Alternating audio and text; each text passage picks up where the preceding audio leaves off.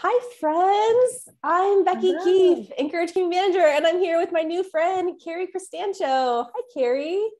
Hello. Carrie has a brand new book out with Dayspring that I'm so excited to share with you today. It is called Whatever is True and Lovely. Okay, can you guys see this rose gold foil? Is that what it's called, Carrie? It is so pretty. Yeah. Yeah. It's Um, like a coppery. Yeah. She did a great Yes. job. Yeah. This is a devotional guide. Before we get into what this is all about, Carrie, will you just introduce yourself? I know that you are the founder and creator of True and Lovely Co. Tell us about that and just help our friends get to know you a little bit better. Yeah. So my name's Carrie. I live right outside of Nashville, Tennessee with my husband and our daughter. Like she said, I'm the founder, content creator, whatever you want to call it, of True and Lovely Co., which is an Instagram account. There's also a website, but primarily everything I do is on Instagram. And it's just a place where I share what the Lord is teaching me in my Bible studies. It started as a place for me to just kind of brain dump as I started to dig into the Bible deeper. And now it has grown to what it is now, which is insane to me. But a lot of it is really just me kind of navigating through scripture and sharing what I learned. And I've really loved, I've loved doing it. It's sustainable for me because it's something that is personal to me. It's something I would do whether two people follow it or nobody would follow it. Right. And yeah, I got just some really cool things with it. And this devotional guide is definitely one of those things. It's surreal still to me, honestly. So That's so awesome. Okay, so I should have started with this. Is that today, friends, we're going to be talking about, well, what Carrie's passionate about is Bible literacy, right? And making studying God's word accessible, not so scary. And really that's what True and Lovely Co. is all about, as well as this new devotional guide. So I would just love to hear, Carrie, like how I've read a little bit about your story. I know that you would now call yourself a Bible nerd, but that wouldn't have always been the case. How did you start on this journey of really learning not to just, regurgitate scriptures that you memorized as a child, which are, good, like God, it's good to hide God's word in our heart, but how did it become more personal or meaningful? Why did you want to learn to really study the Bible? yeah, so I grew up going to church. We were in church Sunday mornings, Sunday nights, Wednesdays. We did Awanas. Like we did all the things. We were super plugged in our church. And it was probably, I think it was early 2019 that I was like, I don't really know the Bible. So just to kind of rewind a little bit. So I grew up in church and then kind of fell off in my faith. And I always believed in God. There was never like a faith crisis or anything like that. But I definitely did not go. I didn't go to church. I didn't study the Bible, anything like that. After my daughter was born, it was pretty traumatic. And just there was a lot of stuff going on with that. And God was clearly like, hey, I'm in this for your good. And I was like, okay. And so after she was born, my husband and I started going to church and we were like, okay, we started getting plugged in and we started going to small groups and all of that, but I still felt very behind, I guess. I was learning things that I felt like I should have known already, having been in church my whole life. And so early 2019, I was like, well, I'm just going to study it. And I don't know what I'm doing, but I'm going to do it. So I did. And I started just in the word. And then I read a book called Seamless by Angie Smith. That was like it was so good. And after that, I was like, well, I need to find all of these threads throughout the Bible on my own. So I just started studying the Bible in a way that kind of helped me see the overall biblical narrative of it. And that's when I was like, wow, the Bible is super cool, because I think it's really easy for us to disjoint the Old Testament from the New Testament. And, God in the Old Testament is angry while Jesus in the New Testament is kind, like all this stuff. And we have to remember that we're all talking about the same God. It's all the word of God. It's just time periods, right? Old covenant, new covenant, all of that. And so as I was reading the more I read, the more I got excited about getting into it and figuring out kind of how everything is connected and what it all means. And through that, God really just kind of revealed to me like who he is and why he loves us and why he wants a relationship with us and why he wants us to be in his word. And so just throughout all of that, that's when I kind of started posting just to kind of sort everything out. And I realized quickly that it wasn't just me who felt like the Bible was really complicated and scary. And if you don't know it by a certain point, then don't even worry about it. It doesn't matter, but that's not the case. And so that's when I was like, okay, more people like need to understand that the Bible does not have to be complicated. Yes, there is a lot of hard stuff in there, and there's a lot of stuff that it's going to take time to understand, but it doesn't have to be as intimidating as I think a lot of us feel it should be. And so, yeah, ever since I kind of got past that hump, I've been like trying to, my mission is teach, encourage, and equip. And so I want to do those things so that other people also know and understand that like, it might be hard, but like you can do it. It's not for any specific type of person. Anybody can study the Bible, and you just have to start, and here's how, you know? So yeah. I love that so much, because I love that you were like, saw a need and you didn't wait until you're like, okay, well, I'll go to seminary and then I'll learn how to study the Bible, or I will, you know, spend hundreds of dollars in resources and then I'll study the Bible. Like you just started. And I think that that's like what I've discovered too, is like God's word is alive and active. And yes, it's complex, but understanding it doesn't have to be complicated. That like it is accessible to us. Like that's why God gave it to us to understand and digest and apply to our lives. And you have an article on Encourage this week, which I love. And in that you talk about like, I love that you go to the foundation of like, well, why should we study scripture? Like, why is it important? And one of the things that you mentioned, and guys, I really encourage you to go over to Encourage. We'll link it. Make sure you read Carrie's article. But one thing you talk about is that it helps us understand the character of God, who he is.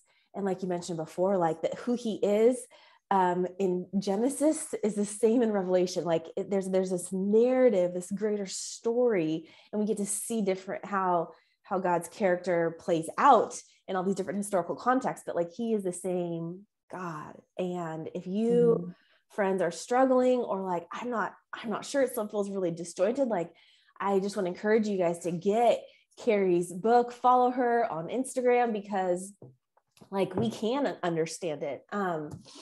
Okay, get a little passionate about this with you, because I think it's no, me too. It's so important. And I mean, I feel like I was in my 30s when I really felt like saying, I kind of have a similar story. Like I grew up in church, and it wasn't until just the past few years that I'm like, oh, I get excited about the Old Testament now. Like one of my favorite verses is in Exodus. And I never thought that I would, say that. Very comfortable in James, in Romans. So what else? Okay. Walk us a little bit through how this devotional guide is set up and how people use it. Because guys, okay, it is beautiful. This is by our friends at Dayspring. Encourage is part of the Dayspring family. It is absolutely beautiful. There is journaling space. There are these gorgeous photographs, which I won't be able to find as I'm flipping. Tell us about this. What is this then? Yeah. So I started doing these on Instagram maybe like 2 years ago, maybe. And I so it started just taking passages that are taken out of context, and I pulled them out and like dove into them, explaining what they actually mean. I think the first one I did was like Philippians 4:13, because I was like, this is not about tests and sports. It's about being able to do anything in hard times because the Lord is our like sustenance, essentially. And so, but people just really were like, wow, this is cool. And it helped me for sure. It helped me dig into things. And so I kept posting them every once in a while. And one of the things that was really important to me in this book was to kind of walk through the book and then get to how those are incorporated in them. a majority of most of the beginning of the book is about how to study scripture, why to study scripture, with a heavy emphasis on making sure that we're interpreting it first before we're applying it. Yeah. Because that's where we pull things out of context really easily. We have to see what it meant to the original audience before we can relate it to us. And so I talk about that a lot. And that's primarily what a lot of these prompts are that are in here. So you'll have a devotional, and then you'll have the actual scripture in the guide. I have my copy here too, because I am working through it and I'm reading this. I'm like, wow, I didn't know I read that. Good job. Right? Is that the best? Yeah, it's awesome. But so in here, there's like the actual scripture, and then there's margin lines for you to take your own notes. And then there are reflection questions that are meant to help you get to the original context and then proper application. And so then after that, sometimes before, there's a verse breakdown, and it takes one of those verses within the scriptures and just digs super deep into it. So it's easier for the reader to visually see, like, okay, this is what this word means. This is why it means this in this context. This is, who this person was talking to, all of that. And it just kind of, I would love to do it with the whole Bible, but that would literally take many lifetimes because there's so many verses. But it's just super cool to be able to do it and just really meditate on the original interpretation in order for me to properly apply scripture. Yeah. One of the key questions in here that I really wanted to make sure stayed in there and was featured essentially is, in light of what you learned and observed, how can you apply this to your life, and or how should you respond to the Lord?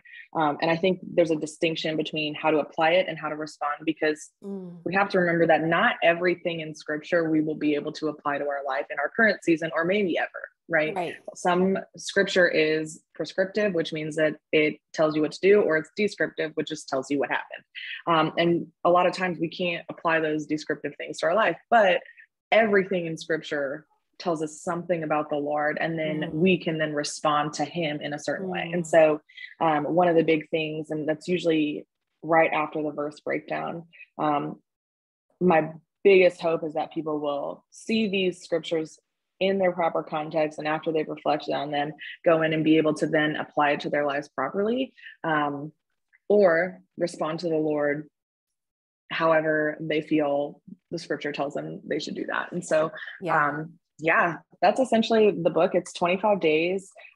I'm not gonna lie, I don't do it every single day because there is a lot. So if it takes you a couple of days to get through one entry, totally fine. Because there can be a lot. But I'm finding it, for me, even though I wrote it, and this is not just like a sell for real, like there are some days where I'm like, I don't know what to read. I don't know what to do. And so I'll flip this open, and it's just a really good place to ground me in scripture and be like, okay, this is what the devotional says, but then this is what scripture says, and this is how I can then walk through it and meditate on it. And it's just been, it's been a really good resource for me. And I wrote the thing. I'm like, wow, this is awesome. So. No, I love that.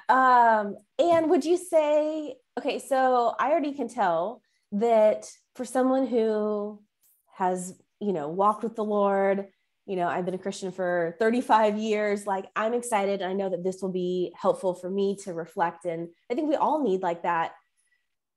Just sometimes someone holding our hand a little bit and being like, start here, or consider this, or here's a familiar passage, but did you think about it in this way? Would this also be appropriate, helpful for someone who like is brand new to Bible reading? Yeah, I definitely think so. Specifically because of the introduction. And so when I was writing this, I very much wanted to make sure that when somebody started on day one, they were not completely lost. So the first, it's like 16 pages, go in depth about what the Bible is, what it is not, why we study the Bible, why it's important, and all of that. So if you are a brand new believer, brand new Bible studier, not a believer, and are just interested in reading the Bible and getting to know the Bible a little bit more, see what's going on, it's a great place to start because my goal was to set anybody up for success as they went through this. So whether you are brand new and have never owned a Bible in your life, you don't even really need to own a Bible. Like, I would love you to own a Bible, but you don't have to have a Bible in order to do this study because the scripture is in there on purpose. So no matter where you are, if you're brand new or if you've been studying the Bible for a really long time, this resource is one that's going to be really good, and it's going to set you up for success because of the way that I intentionally set it up for that, and that was something that was really important to me, because if I'm saying the Bible doesn't have to be scary and it's accessible to everybody, to just start people off with these tough scriptures is not conducive to that mission at all. Right. So I want to make sure that it is accessible, and that by the time you start day one, even if you're a little like, I'm not sure what I'm doing, you'll have a better foundation just to kind of know what you're doing. Yeah. Yeah. Carrie, thank you so much. I'm so proud of the work that you're doing. I'm so grateful for the work that you're doing. Friends, cannot recommend this enough. Whatever is True and Lovely, brand new devotional guide by Carrie Cristancho. It is available now on dayspring.com, Amazon, wherever books are sold. This would be a great gift for you and for a friend. And be sure to go over to Encourage, and you can enter to you will not give away a copy. We will give away a copy. We will give away a copy to a winner. So make sure that you go and read Carrie's article this week on Encourage. And leave a comment. Carrie, where can people find you and connect with you? Yeah, so Instagram is definitely the best way to find me and connect with me. So just at True and Lovely Co on Instagram.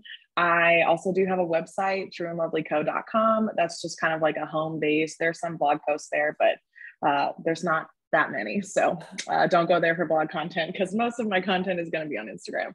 But I have all my favorite links and stuff all on my website. But yeah, you can email me if you want, trueandlovelyco@gmail.com, or just message me on Instagram if you want to get in touch. I do respond to my messages, believe it or not. A lot of people don't nowadays, but I definitely do. So if you have a question or just need a link for something or need a recommendation, just let me know. I am more than happy to give that. But yeah, Instagram's the best way. That's awesome. We like hanging out on Instagram too. So guys, make sure you go. I know that you'll be really encouraged by following True and Lovely Co and getting to know Carrie more. And friend, I'm so grateful to have you a part of the Dayspring family. And thanks so much for being here today. Yeah, of course. Thank you so much for having me. Yeah. Bye guys.